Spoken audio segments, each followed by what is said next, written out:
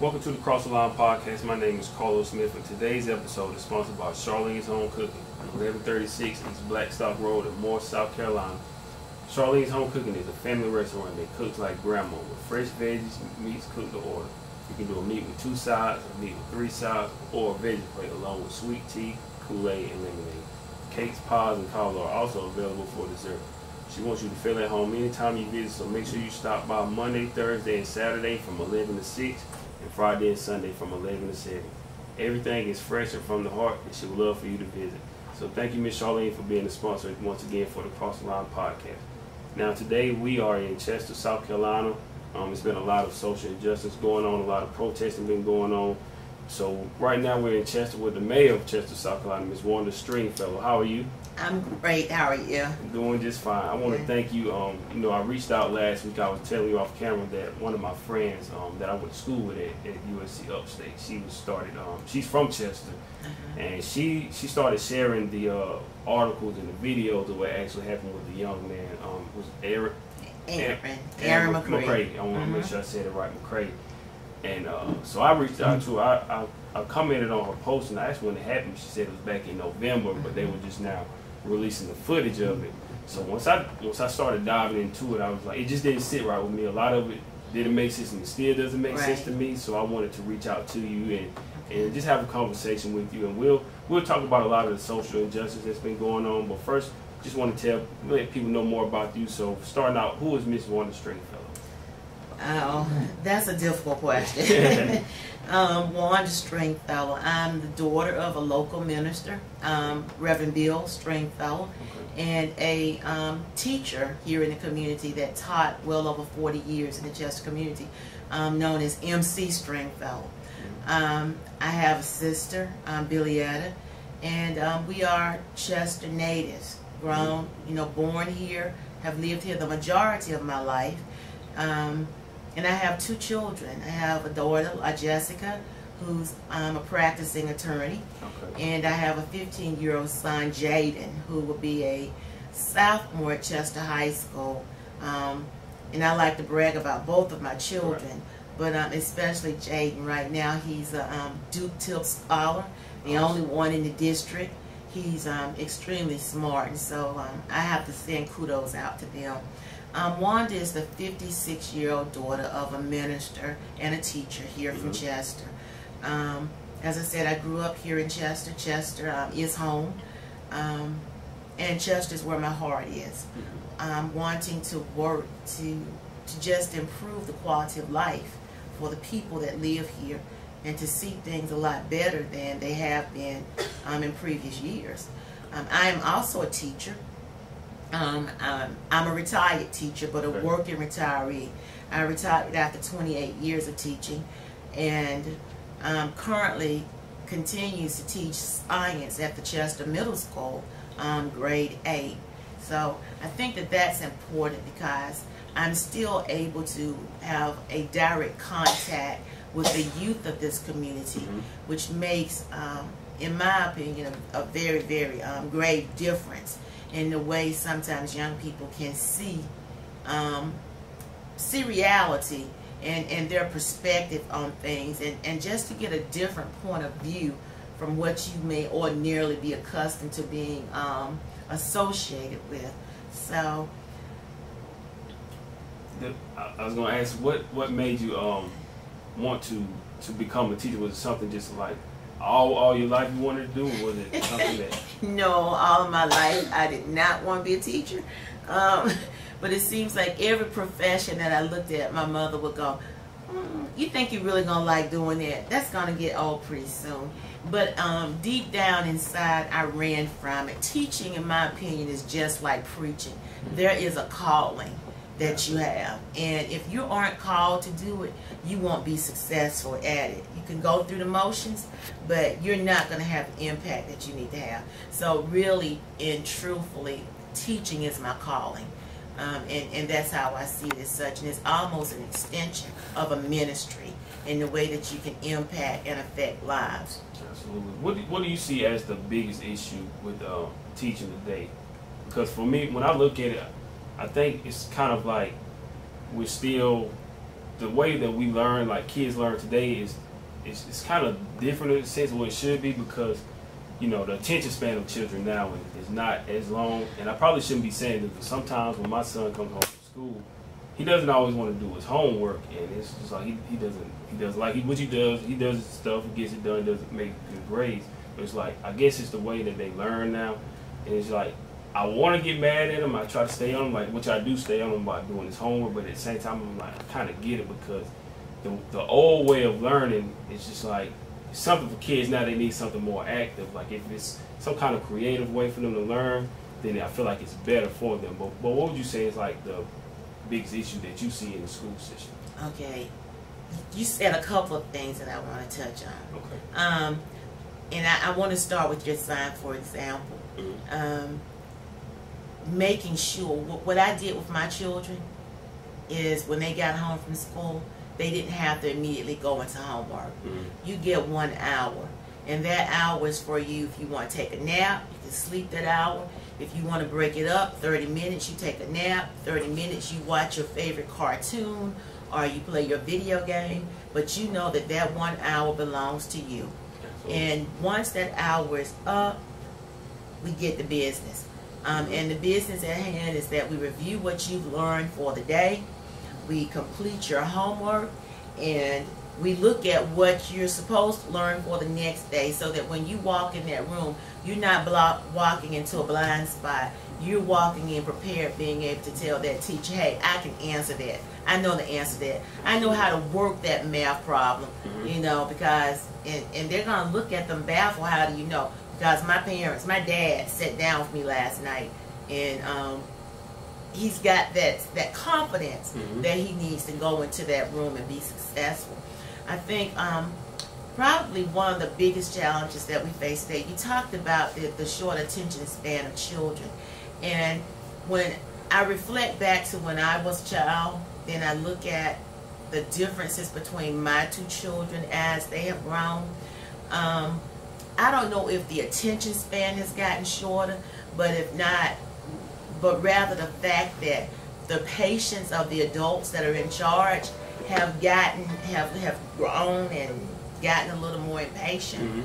I also think that because of the age of modern technology, everybody wants it now.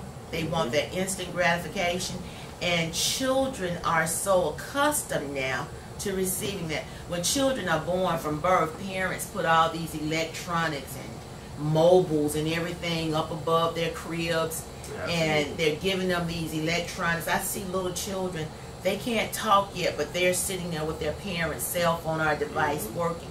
So I think that we have just become a society of people that wants instant gratification, and to be able to push a button and it's there.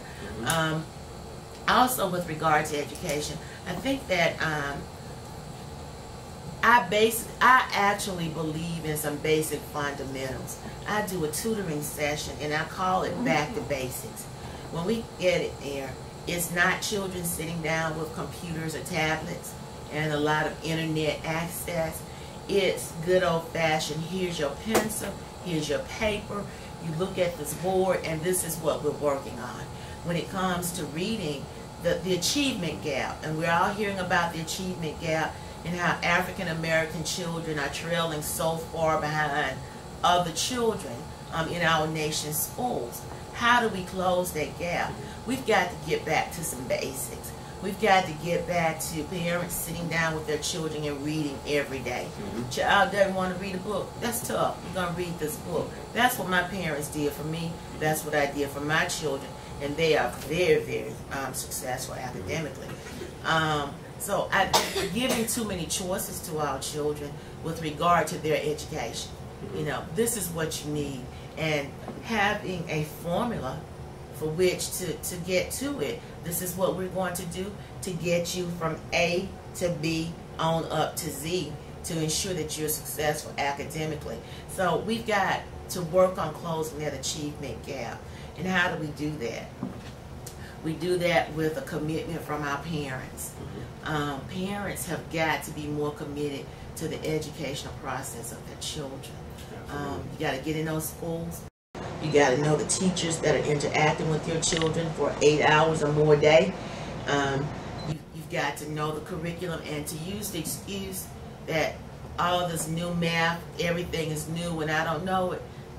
There is no excuse not to know anything today, because you've got at the tip of a finger, Google. YouTube. That's right. You can find out a means to do it. And so with my tutoring, it's back to the basics. Children can't read if they don't know sight words, if they don't know phonetically how to sound words out. There are just some basic things that we've got to know that technology can't teach us, and it's going to take sitting down with children. And I'm very passionate about education. Oh yes, man, I can tell. Well, one of the things that you were saying about parents being more involved, my aunt, she's a teacher at a middle school, and I remember her telling us a long time ago. She said a lot of times when they have those PTO meetings, the parents won't show up. She said the only time they'll show up is when they're ready to argue or fight about something, about saying the child didn't do something. Exactly. When the child really did do it, but that's the only time she said they'll be ready to come up there and show out at the school. But other than that, they're not coming. And typically, you see the parents of the children you don't need to see. Every parent conference, I'm there. My son's a straight A student. He's a Duke Tip scholar. Every summer he's spent since the 6th grade either at Wake Forest or Duke. And this summer he was supposed to be at Harvard to do a shadowing program for surgeons, for young future medical professionals. But because of the COVID-19, I made a decision to withdraw him from doing that. But we've got to get parents more engaged if we're going to see a significant difference in what's taking place with our children. Absolutely, and that's one of the things when the COVID-19 took place, the virus. I had to learn a lot of patience my own self, because now we had to start teaching at home, and then so like I said, with kids with this technology, they get hooked on tablets and video games. So we would try to break it down. He'll go, let him play a little bit, come back do some homework, and then go play again. Try not to put it all together for him, because it was kind of hard for him to like just sit down and focus. But then at times he didn't want to come back to do his homework because he's playing the game. So I had to take a tablet or anything just to get him to get locked back in. But something else I want to talk about also was like one of the issues with the school system is, and we've been talking about it a lot more lately, is we didn't necessarily learn about our history growing up. They talked about Dr. King and Rosa Parks and Harriet Tubman, but they didn't really dive into all of our history like we should. Do you feel like that's something they should do, incorporate more of? Like one of my favorite people that I've been studying is Malcolm X, and I couldn't even remember anything that they ever said about Malcolm X. I didn't learn anything about him until I started reading up on him and I watched the movie. Do you feel like there's something they should do to teach more about our history as well in school? Absolutely, without a doubt. When I was in high school, I took Black history, I took Black literature, and those teachers I can remember vividly, and the lessons that they taught. It also gives us, when children are taught Black history, it gives us a sense of who we are. And you become proud of those founding fathers, so to speak. And we know whose shoulders we stand on, because all of us are standing on the shoulders of someone else that has made sacrifices in order for us to have achieved what it is that we are achieving. So definitely that needs to be taught. One of the things that disappoints me the greatest, my son signed up to take a Black history class this fall at Chester High School. Well, we received a phone call a few weeks ago letting us know that the class was being canceled. Why is it being canceled? There's no teacher to teach the class. Well, can another teacher be reassigned to teach the class? Because there were clearly children that signed up to take the course. Right. So, we're in the process of trying to find more classes or electives just to fill that space. And it's unfortunate.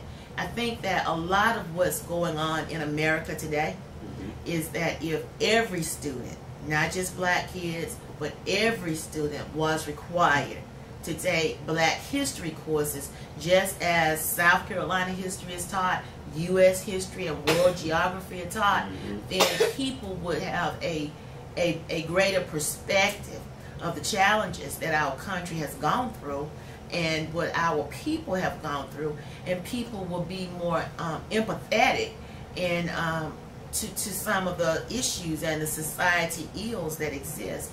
Just as we talk about the Holocaust with the Jews, we should also talk about the Holocaust that took place with slavery, the atrocities that have taken place. Not to beat any particular sector of people down, but to say, hey, this is what has happened in the past. What happened to the Native Americans? This is what has happened in the past. And if we don't address those past occurrences, we're doomed to repeat some of them. And we can see a vicious cycle that apparently is beginning to take place in America, which is a repeat of what has taken place previously in history. But if you don't know your history and you don't know that these things have taken place, you think that it's new. All the protesting that's going on is nothing new. The demonstrations, nothing new. Social disrest and distrust of police is nothing new.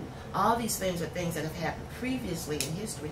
But when you don't open a book, when you're not having these conversations, when parents aren't teaching their children.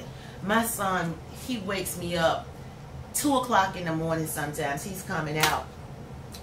I got to share this with you. I just read this. Did you know? And there are some things I know, but I'll go, no, say what?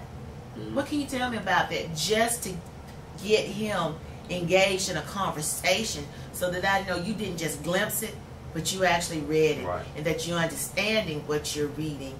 And now that you know this knowledge, how are you going to put it into play?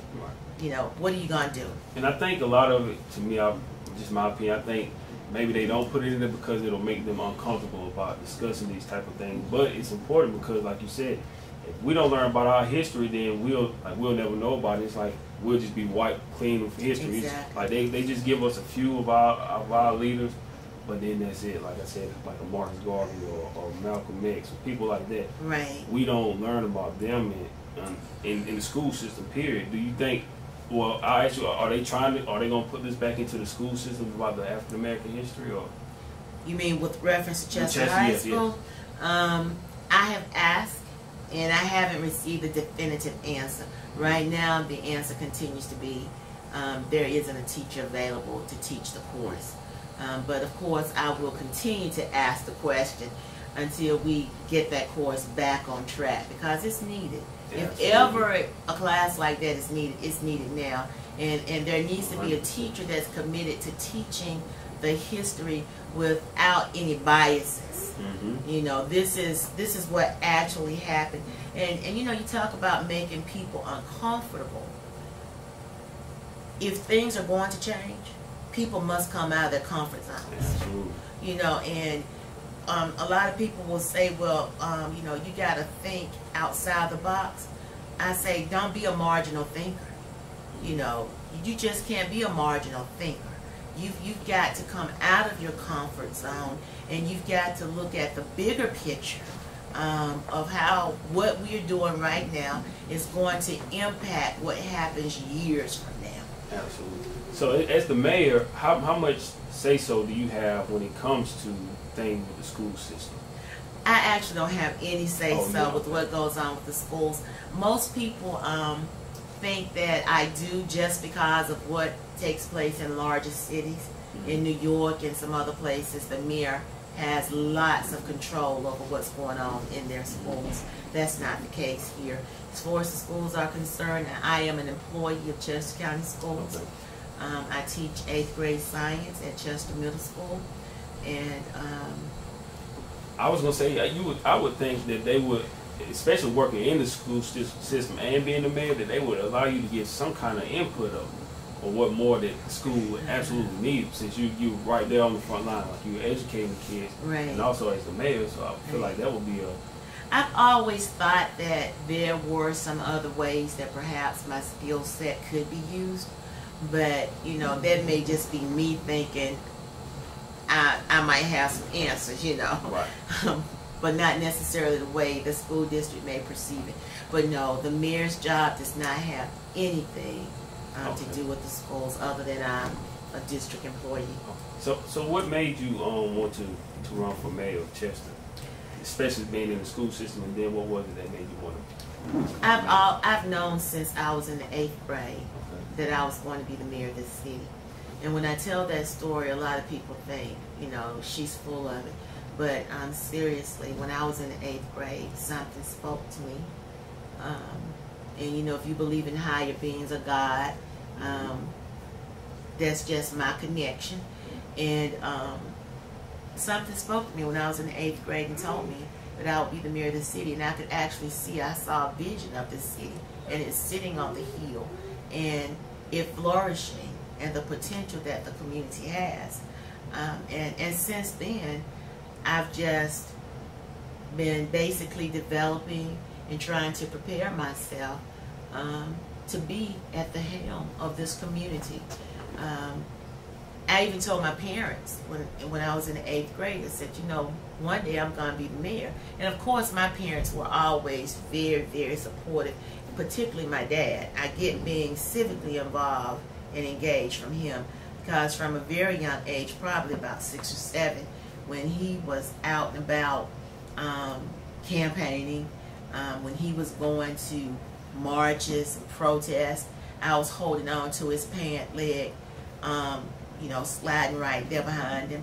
The Ralph Abernathy's, the Joseph Lowry's of the SELC, all of those leaders, the Golden Franks of the Civil Rights era. Those were the people that I was sitting in the room with as a young child, because I was there with my dad. And so when it comes to civil rights and working for people and civic engagement, I grew up with it. My sister and I both. It's just a part of the fabric that's ingrained in us. So, would you say it's hard to balance being a teacher and the mayor at the same time, or how do you try to? It isn't. It really isn't. And that's because I enjoy what I do. That's the first thing. I love teaching. I absolutely love it. When I get into that room with those children, even when I'm in the school around and about, all the kids know me. Because I love being there, and I love the fact that I can positively affect the lives of those children. And then when it comes to being the mayor and being involved in government, I love government. I love the ins and outs of how it works. I just love everything about it. And so someone told me once, you make being mayor look so easy. And it's all because I enjoy what I'm doing. And secondly, it's because, as I told you previously, teaching is a calling. I was told when I was in the 8th grade that I would be the mayor of this city, so I consider that to be another calling that has been placed on my life. It's just where God intended for me to be and to do, you know, within my lifetime. Absolutely. What would you say right now as the mayor, what would you say is your primary focus at the moment of running Chester? My primary focus at the moment is trying to bridge the gap between the police and the community. Wanting to rebuild the confidence of our community in our local police department and also government, to say that we hear what you're saying, we see what needs to be done within the community, and to bring together the sectors that need to come together in order to affect that change. But primarily working for the good of the community with regard to maintaining peace. I believe in demonstration and protest. Anyone has the right to peacefully assemble. And I emphasize peacefully.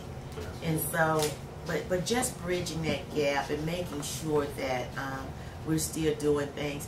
People their civil liberties to gather and assemble and protest, not be happy with what's taking place and being said is okay, but yet we've got to have civility and regaining the trust of the people and the police.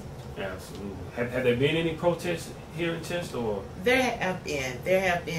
You know, Ariane McCree was killed November the 23rd, and there were several marches that took place, not on a very large scale like we see in large cities.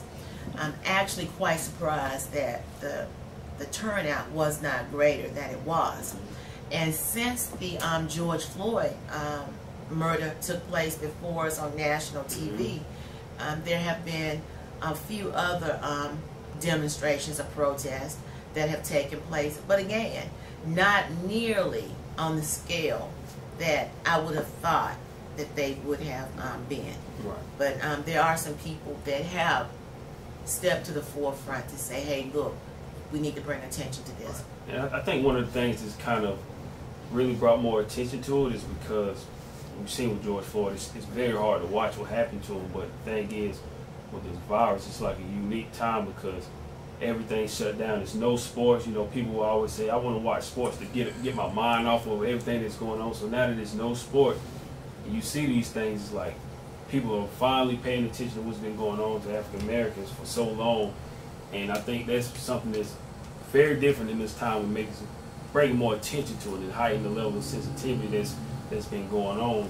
Do you think what happened to George Floyd kind of made them go back and look at Mr. McCree's situation again? Definitely. I think what happened with George Floyd has brought to the forefront the attention of many unjust shootings, murders across America at the hands of police. And it's unfortunate that America had to watch a man die at the hands of a police, basically his airways being collapsing for lack of air and oxygen getting to the brain, that it made people realize the issues that are going on in America. And I guess, as you said, the blinders were on because we had so many things to keep us distracted. So if COVID-19 did anything positive, it did two things. It brought families together because you either love the people you were shut up with for all of those weeks, months, or, you know, it separated some families, you know, but it showed us what was really important. It brought families together. It enabled you to be able to sit down at the dinner table with your family, to have conversations that might not have ordinarily taken place because people got tired of watching TV. So what else do? You talk to the people that are surrounding you. So yeah, I would definitely say that the George Floyd situation heightened the attention that Ariane McCree's case did receive. In addition to the fact that it took almost 7 months for video footage to be released.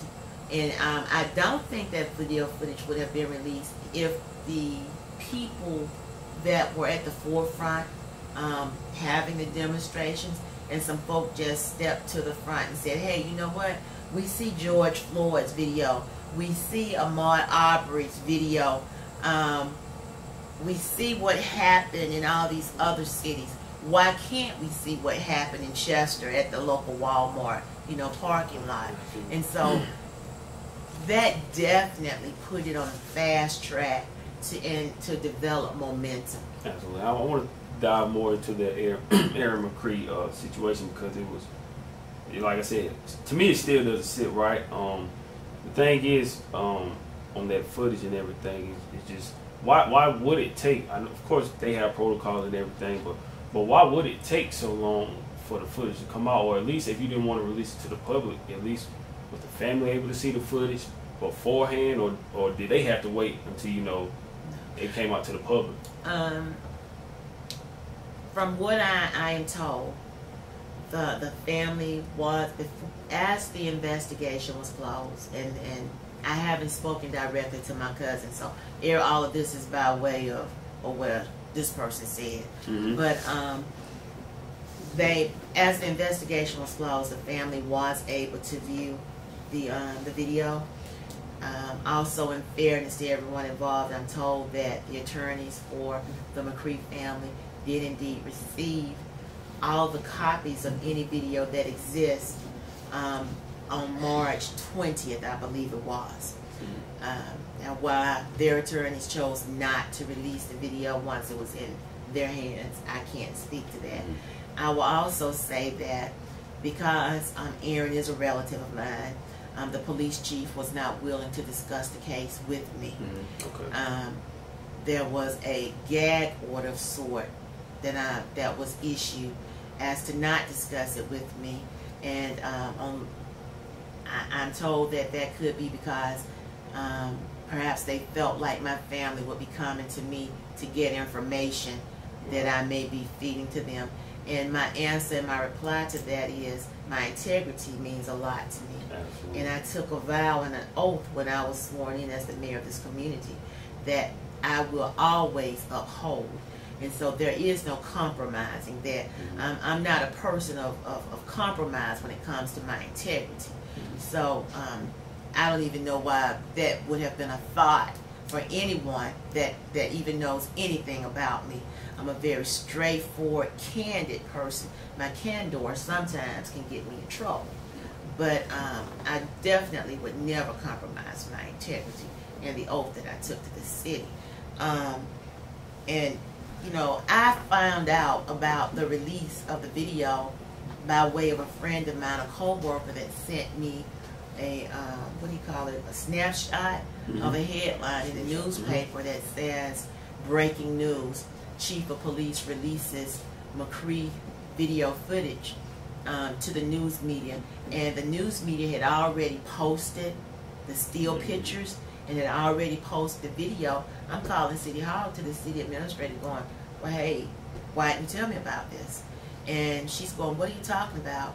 And so I'm like, well, I'm going to send you something. So I pull over, send her the snapshot, because I'm riding, trailing the sanitation department, showing them some things that I think needs to be done, and I get this message. And she goes, hey, I didn't know anything about that. And I'm like, well, you need to get the chief on the phone. Let's find out what's going on. Why didn't he notify us? Well, at that point, it's about 1:30. She says, oh, I just got an email from the chief saying that he was giving the information to the local newspaper after he's released it. So when I viewed that video, it was after many people in the public had already seen it. So there wasn't, and something that I've had to work on clearing up with our community is, it wasn't that I got privy to the video back in March or back in November. I saw the footage after many of our residents saw it once the local newspaper released it. And then, you know, sent the chief an email saying, on last Thursday is the day that he released it, I'm on my way to City Hall. I'd like to view the video right now. I don't want to wait until tomorrow or next week. I want to view it right now because I'm going to be the person that the people are going to be contacted with reference to what happened in that video. I at least need to see it and have some conversation with you regard to what's happening so that I know how to respond. Absolutely, and like you said, the attorneys received the footage in March, but still, to me, it's still that time frame from November until March. Well, how do we know? I'm not accusing them of anything, but how do we know from November to March? Anything could have been altered with the footage, or like they're saying it's they're missing some footage, or like the officers didn't have the camera on, and for some reason the footage, it's no audio. And to me, I'm thinking, with all this equipment, you can get the most basic smartphone, and once you record, it has audio. So how come we don't have audio with this video footage?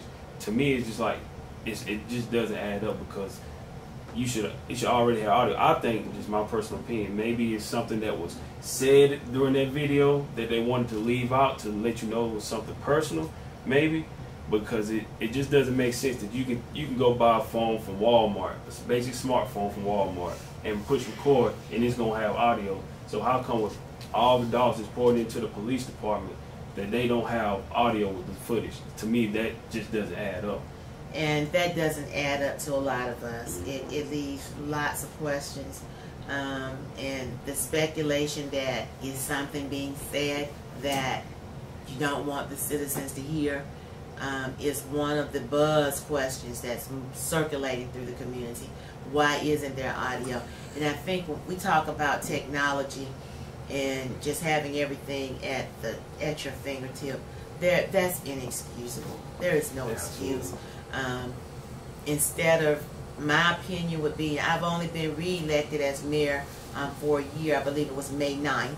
But however, if before you hired more officers, it would have been more important to make sure that you had the most up-to-date equipment. Absolutely. Because we're told that this, I don't know if whether it's a 2-minute delay or a 1.5-minute delay, because it has changed as the conversation changes.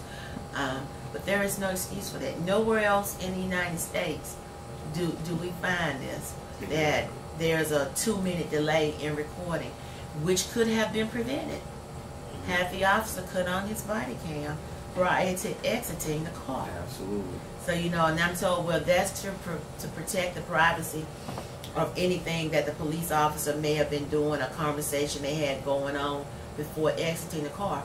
What are you doing in the public taxpayer's car that you need protection from? Exactly.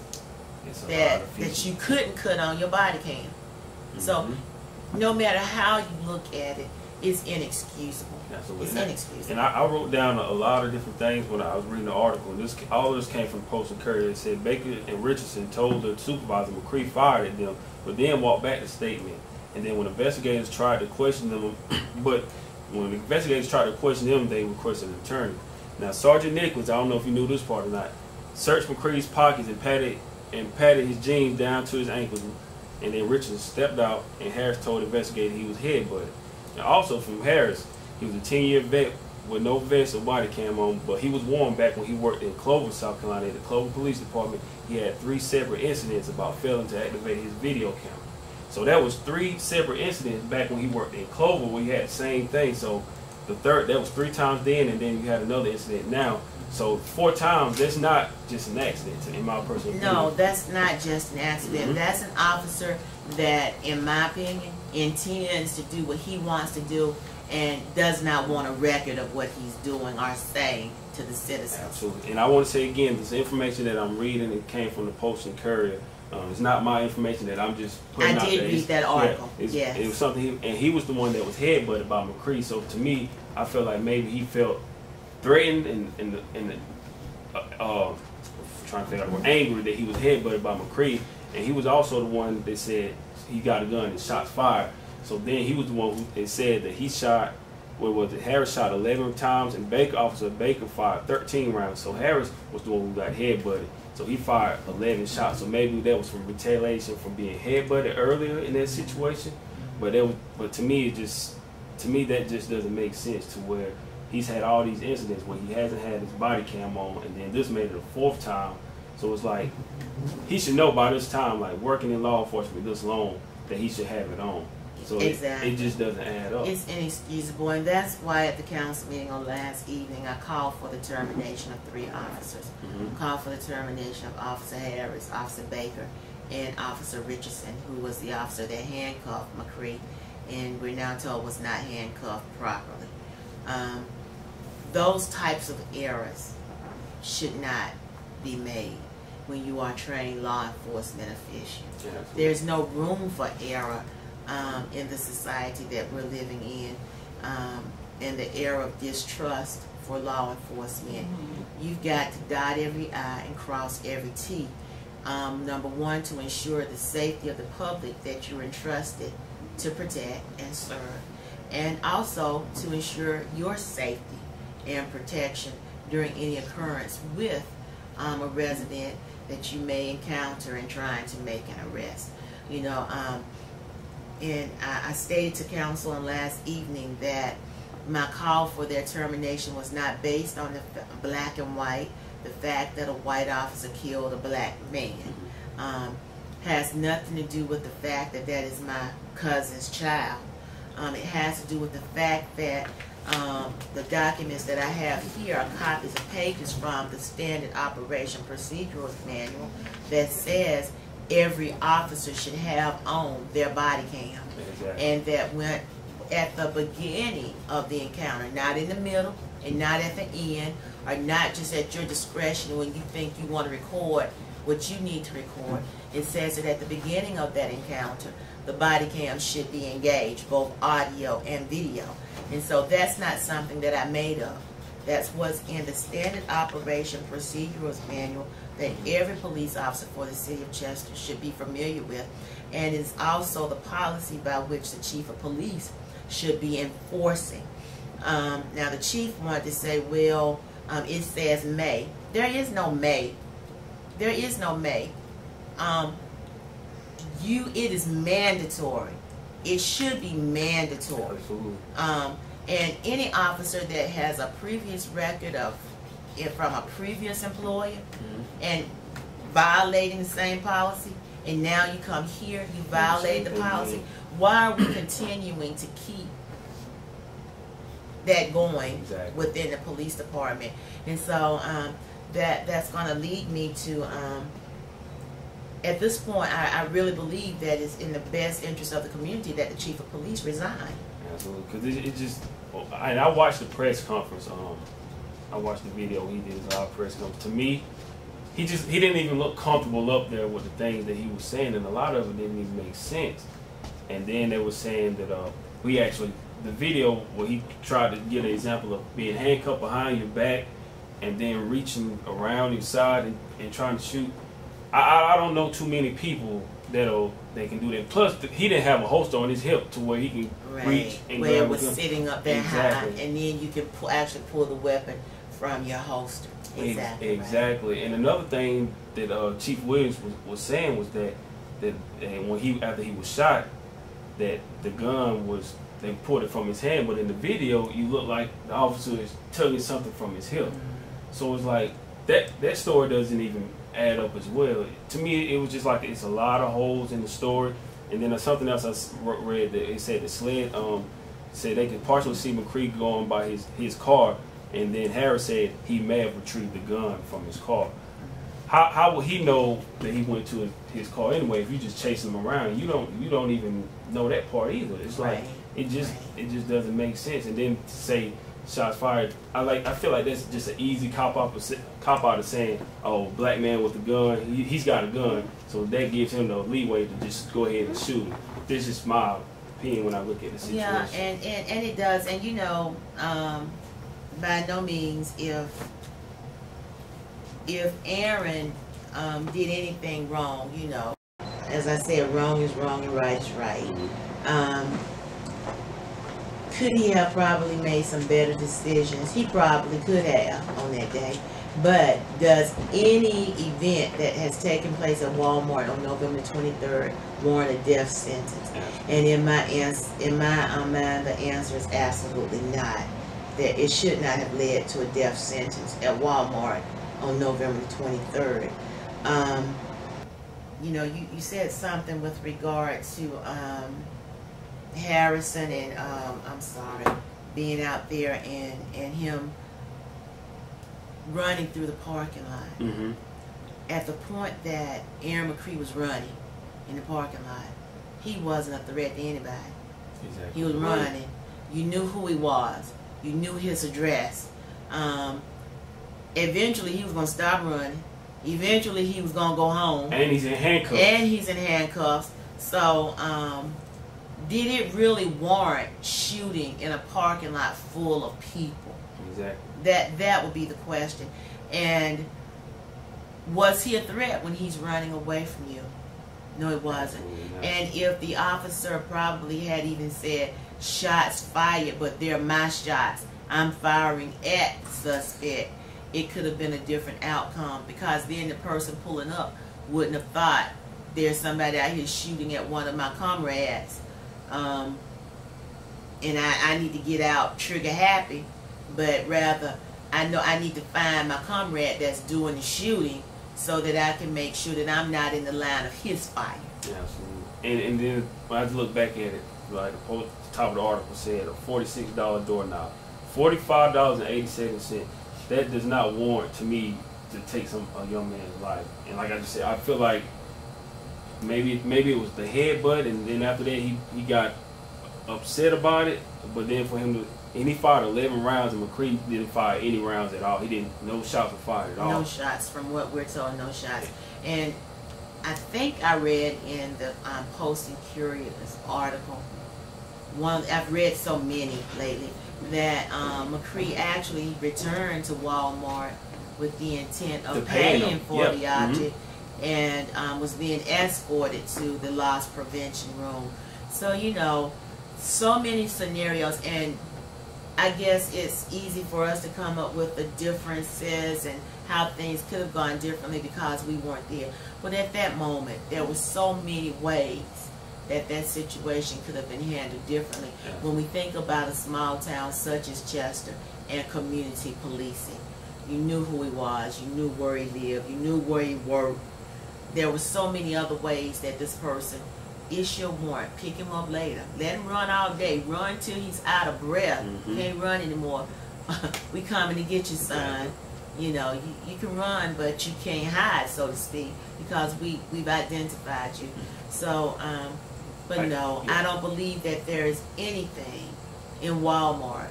The entire store and all of its inventory is not worth the life of an individual. I agree. I just have a hard time seeing him with bringing the money back to pay for it, and with the intent to shoot to kill or anything. Like, to me, I just have a hard time believing that. And one of the things, you know, with these situations around African Americans, what they love to do in the media is they'll go back, and I don't know Mr. McCree at all, but what they'll like to do is they'll go try to dig up anything, whether he had any issues in high school or whatever, and just try to make it seem like that fits the narrative of why he committed this crime.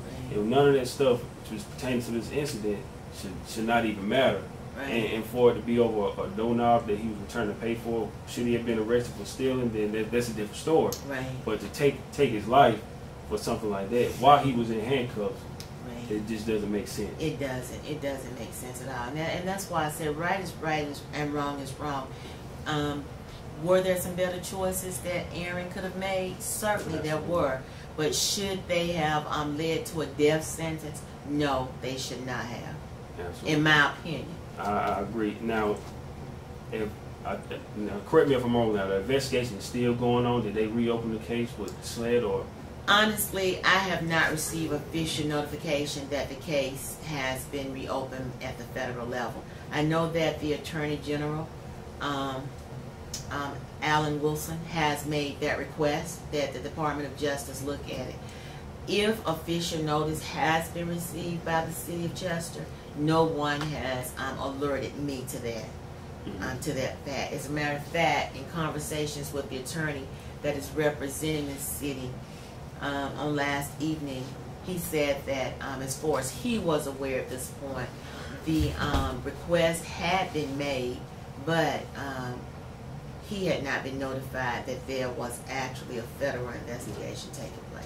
How do you have any type of interaction or kind of relationship with Chief Williams? Do y'all have any kind of contact, like communicating with these kind of situations, or? I think it was evident from that press conference the kind of communications the chief and I have. No, I don't. I don't work with the police department on a day-to-day basis, and as well as any other department. You know, with the department heads, I do have a much better working relationship, I would say, with the other city department heads than I do with the chief of police. Not really sure why that is, to be honest with you. I know that both of us he appears to be a very headstrong person. I know that I can be equally as headstrong and stubborn. And so I don't have an answer for why, but it just does not exist. We typically allow our department heads to run their departments and report directly to our city administrator. I work very closely with the city administrator on a daily basis with her as we work together and report back to council. So no, I don't work with the police department on a daily basis, and probably right now I'm not the favorite person of the police department, but that's okay, because with leadership, you're charged to do exactly that, and that is to lead. And if you are a leader, you have to make tough decisions, and you have to do what you believe in your purview is what is best for your community at the time. And the decisions that I've made, the motions that I've made to terminate police, and my belief that the police chief should resign from his position is what I believe is in the best interest of this community at this time. Absolutely. So I read earlier this morning as well, like the vote that you had to come to, it fell 4-2 to fire the officer. So what happens next in this situation? Anything else that you can do, or is it kind of like you have to let it rest? Because I was on the losing end of that, it would require one of the people that voted on the side that won, one of those 4 people that can bring the issue back up and can put it back on the floor, so it's not a dead issue. Last night, the 4 that didn't vote to terminate said they didn't have time to do their research. They didn't know enough about the case. They didn't know enough about the SOP and what it said. I don't want to bash my counsel by any means, but you've had 7 months to find out as much as you can about this case. I only saw the video Thursday myself, but that's what common sense, that using the brain that God gave you, you know, to do your research, ask those questions, and be able to make tough decisions in a heated time. Are you going to catch heat? Of course you are. There are probably as many people that don't want the officers fired because they think it's okay to shoot a handcuffed man in the parking lot of Walmart. They're fine with that. Okay, oh, he went in there, he walked out with something, shoot him. That's not the solution, you know. But there are just as many, if not more, people in this community and nationwide that sees a problem with an officer that does not follow established protocol that's in your standard operation procedural manual. So you were selected to lead. You were elected to lead, and you were elected to make hard decisions when you're sitting in the hot seat. Absolutely. You know, and so I would just hope and pray that the council is going to see, in lieu of the fact you brought out the point from the Post and Courier, you've got someone that has habitually done this. And so not having his camera on. Yep. Exactly right. And it's okay. Exactly. So what is the standard that we're setting? That's the question. What is the standard that we're setting, and what is the precedent going to be? Will there have to be more occurrences of citizens coming forward, and then when we go to say, okay, pull the video footage, where's the body cam, and it doesn't exist? Where does the greater liability lie? You know, and the liabilities for this community, this city. And just for me on the outside, to me, like, that bothers me as well when you said for the vote. You said that they didn't even look at it, and they had 7 plus months to look at it. To me, at this point, you just don't even care if you haven't even attempted to look at the footage. It's like you should, in these kind of positions, it should be some kind of accountability, because you have to pay attention to this kind of stuff, especially when a family member is taken away, like a young black man. But it's like, do you even care about what's going on when you don't even look at it, but you just vote? So it's like, and just me on the outside, I read the articles, I watched the footage, and it still doesn't add up. And I was like, these people have to take these kind of situations very serious. Yeah, and even at the end of the day, and as I told council on last evening, it's not a black and white issue. It's not about a white man shoot black man. All of the other factors that exist, you know, will still exist. Did Aaron go in Walmart and pick up something, walk out the store with it? According to them and their video footage, he did. Did Aaron go back to pay for it? By their own admission in their statements, he did. What took place from there? Could some better choices have been made? Certainly. Absolutely. On all parties' parts. Every party involved, there could have been better choices and decisions made. But for my counsel,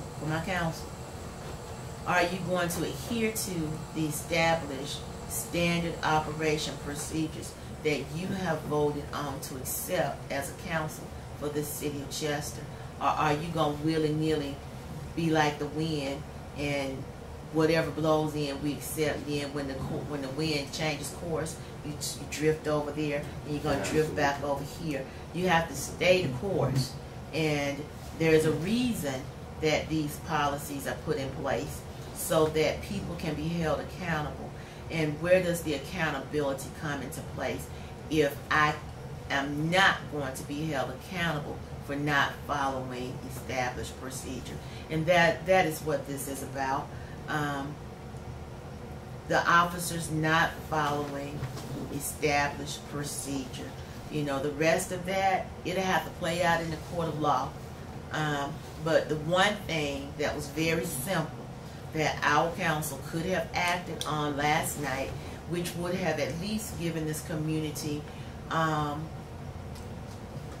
some indication that you are willing to do what is right, and that you are willing to hold people accountable when they are not performing and navigating within the scope and sequence of what their job says they should be doing. And I believe as a council we failed our community on last evening, and it only dampened the level of mistrust that the community has with regard to policing and government, period, at this point. Because when your electors go out and elect you, they are electing you to be that voice that is going to represent them and their needs, and to listen to them. Now, if there was nothing to base this on, I would not even be raising the issue. Right. Would not be raising the issue. You know, because I've sat quiet. I've sat quiet for a while because I was told no one's going to discuss this case with you. There's a gag order. We're not going to give you any updates, what have you. I accepted that. I'm okay with that. Actually, that's good for me. You know, that it was done that way. Because at the press conference that you want to explain every play by play, and frame by frame, I had the opportunity to ask those questions that came to mind when I viewed a video just the previous day. You know, I didn't call the press conference. The police chief did. And the press conference is open to the public, is it not? So, as the mayor, I attend the press conference and I asked the questions that a lot of other people were wondering. So, the bottom line here for me as the mayor is, were there procedures that are established by the city that were not followed or adhered to? And from everything that I can read, and I'm a pretty intelligent person, it says the policies were broken. They were not adhered to. And so why council couldn't see that, and I guess maybe they needed a paper copy in their hands, because I do have one council member that says she doesn't like people to read anything to her. She likes to read it for herself. All you had to do is ask for it. You know, nobody stopped you from asking for a copy of the standard operation procedures. Matter of fact, that council person told me they were busy reading several 800-page standard operation procedural manuals, because they wanted to make sure that they were sure they would have questions and disagree with me on the Citizens Review Board that I was going to put forth before the council. So if you read several, and I quote, 800-page SOPs, the city of Chester should have been one that you was reading. Absolutely, I agree. Now, had it been the other way around, where you had you guys had the majority vote for too, would they have been automatically removed from? Yes, from office? They would have been. I need your gun, your badge, and anything else that you got on the desk tonight. But when you report in the morning, you get somebody to come drive you to work, bring us our car, park it, so you can have a ride back home. How much, just wondering, how much diversity is it in those decisions? Because is it like a split, or is it kind of like, because a lot of times, for me, we don't have faith in the system, because in some of these positions, we don't see a lot of us in these positions. It's like is it a mixture, or how is it? My council is predominantly African American. There are 9 of us, 8 members of council, and the mayor. There are 4 wards in the city of Chester, and each ward has 2 representatives. From Ward 1, we have Councilman William Buda-Killian and Susan Covis. From Ward 2, we have Angela Douglas and the other council person from that ward. That seat is vacant now because Councilwoman Bagley passed away a few months ago. So there's a special election that's going to be held, I think, July the 14th to fill that vacated seat. From Ward 3, there are 2 members of council, Councilwoman Annie Reed and trying to think of the other person in that ward, Linda Tinker. And then Ward 4, there are 2 council members, Councilman Carlos Williams and Councilman William King. Now, you did not hear from Councilman King on last evening because there is a court injunction against him right now where he cannot actually come into council chambers or attend a council meeting via Zoom or what have you and serve as a sitting council person. And it's some legalities that took place before I got here, something that happened with him before he was even a council person, so I don't even know what all that is. And so that puts us down 2 people. The vacated seat by death, I'm going to say the dysfunctional seat at this point because Councilman King cannot actively participate. And we had 1 council member that was not in attendance at the meeting, Councilwoman Linda Tinker. Mm-hmm. So of that council, only 2 members are Caucasian, and that would be Councilwoman Susan Covis and Councilwoman Linda Tinker. Everyone else is African American. Okay. Just a few more questions and then we'll get ready to wrap it up. I know we're taking a lot of your time, but something else that's been talked about, and we spoke about it in our last interview with Chief Jennings, is defunding the police. What do you think? In my opinion, I'll go ahead and say I don't know if you guys would do it, especially with the way they say the cameras they have old cameras, but defunding the police. And one of the things they were saying was, a lot of people saying, well, maybe if you take a little bit of money from the law enforcement and you just distribute it in your community to help better your community. What are your opinion on like defunding the police? Honestly, I don't believe in defunding the police. Mm-hmm. I recognize that the police play a very important and pivotal role in the community. Mm-hmm. And I hope that no one misconstrues where I am with the police. Right. We need public safety. If there were no police and public safety, there would be chaos everywhere. Right. So I do support good governance and good policing, honest, above board, accountable policing. But I don't support defunding the police department.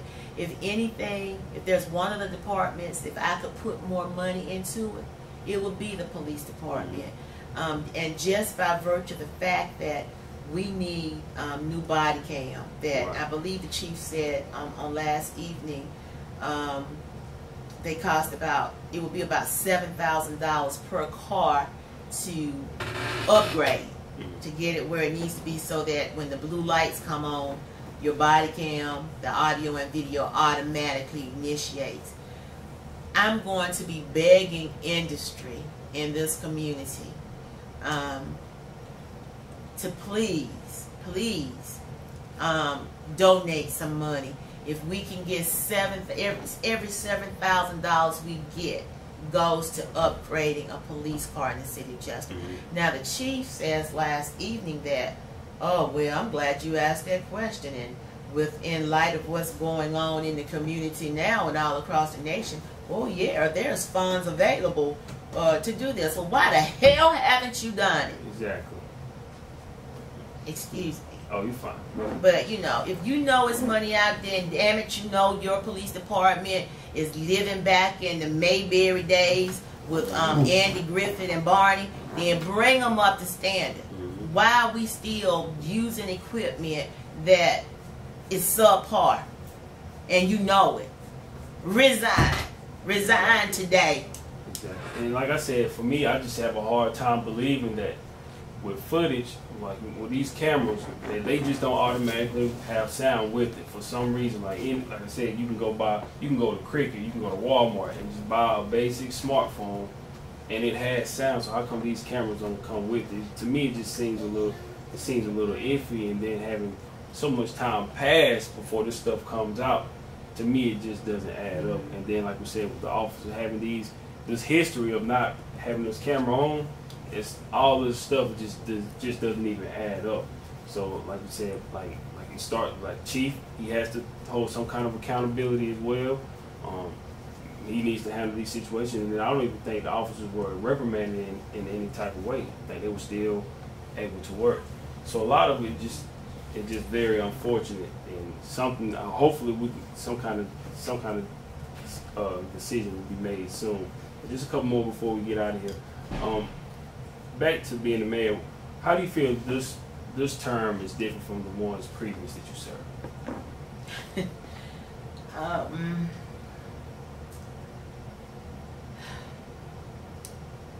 Honestly, just having a different makeup of council, and the challenges with regard to the national publicity and having a police officer related death right now is probably the biggest difference. When it's funny that you asked that, because coming back onto council, we've been talking about some potential housing development, and one of the council people that has served with me through a previous tenure as mayor said to me, if only we had listened. You know, you brought a proposal to us 12, 15 years ago, and where would we be if we had only had that same foresight and that vision, and had grasped onto the vision that you presented to us at that time? You know, so still dealing with the same types of issues, and those issues are, how do we evolve Chester? How do we get our citizens over the sense of apathy that they possess? You know, right now there's a lot of fire and passion that exists because of the national attention and the national platform that's taking place. But once COVID-19 tucks its ugly head and people go back to their football platforms, basketball, and all the other activities, I need you to remain just as passionate about what is happening in this community. So really, it hasn't changed a whole lot. Same issues, honestly, just a different set of people by which I'm working with. And that was one of the things that I ran on, that my council lacked leadership. The council would sit and discuss things, but nothing was happening. And I see that now with even my leadership. You know, some people want to talk about stuff until they wear a hole in the floor, but all you're doing is sitting in council chambers, or you in a Zoom meeting, and you're just talking. Right. You got to put some work behind it. What does it say? If you don't, it's dead. You gotta put some, faith without work is dead. You gotta put some work behind it. And I'm gonna give you an example of that. Last evening with the Citizens Review Board, one of the things that was proposed is that when we come to appointing, that the city administrator appoints one member. The members of council, the 8 members of council, would each appoint a member, and then the mayor would appoint 2. I had a council person that said, well, I have a problem with that. What's your problem? Well, I think if you get if the mayor gets to appoint 2, then that's like the mayor having someone that's going to push her agenda along. There is no agenda. This is a citizens review board to help hold the police department accountable for what's happening, to give us a second set of eyes. But yet you want to be like the child in the candy store, where her sucker's bigger than mine, or someone gives you a cookie and they say, well, I'm gonna have to break it in half, give you half and give you half, and where her half's more than mine. Or the glass of Kool-Aid, the little child, you can fool them by putting a little bit of ice in it, and it makes it look like they actually have more in their cup than they do. And so, you know, don't stop looking at things with a chaste eyes, jealousy or envy, or you're getting more than me. Look at what's good for this community. Now, what I did do is I went to the city of Greenville, I went to Charlotte, I went to Columbia and Charleston. All of those communities have citizens review boards. Every mayor on those boards, some of the mayors appoint 3 or 4 people. I only said let the mayor select 2. Now, in all of the time that I've been working to pull this together, not one council member, since I announced that I was going to present this, has presented anything. Nothing. Nothing. Not one idea, not one anything to go towards the formation of that board. But when you're presented with something that you know already works, because it's already in place, you're upset because it's going to give me one more appointee than you. What's for the good of this community? So, you know, my response to that is, the mayor doesn't have to make an appointment, period. That won't bother me. Right now, what I need is for this council to agree to vote positively to move towards establishing this board. Absolutely. You know, who appoints whom is not even a factor.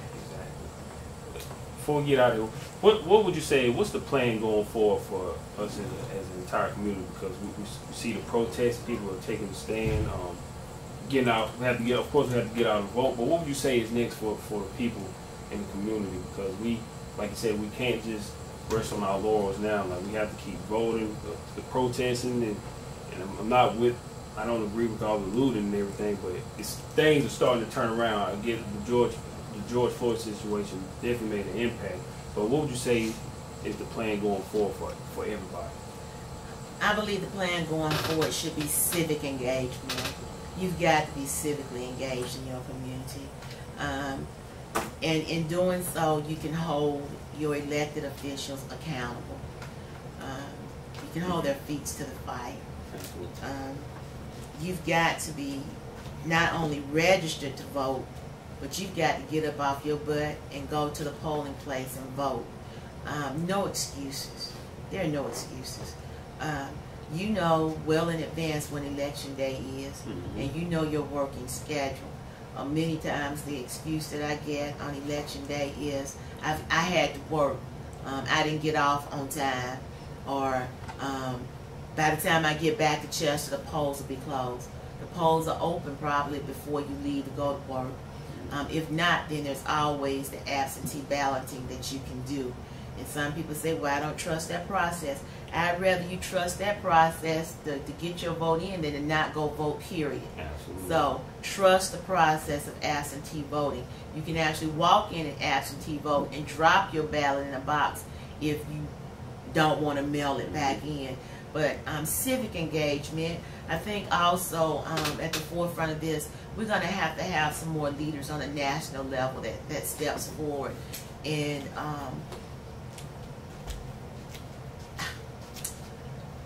I don't want to say necessarily carry the load for our people, but the type of leadership that is needed.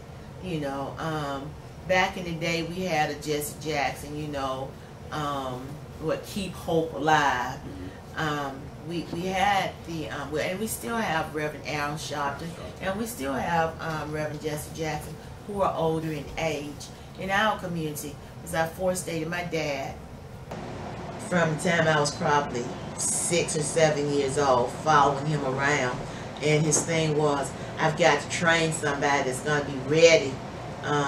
You know, your warrior in training to be ready to step up to the plate when the time is right. We've got to be engaged in teaching our children. Like your son, I have enjoyed seeing him this morning. I think it's driving you crazy, but I guess the teacher part of me is enjoying just seeing him here, and as he works with your cameraman, he's moving, but he's learning everything that you're doing. I bet you he could go back through this interview tonight with you just like clockwork, and is learning how to work these cameras. We've got to be engaged with our children, so it does my heart good to see him, and I know you don't even realize the lessons that you're teaching him by allowing him to accompany you, but it's beautiful. You are to be commended, both of you, because your cameraman has been patient and allow him to look over in there and adjust things every now and then, but being civically engaged and getting our youth and our children involved, and at an early age, so that it's not something that's just thrust upon them, but something that has been embedded in them. That same fabric that I said I believe is woven into my spirit, I have also worked to embed that into my children.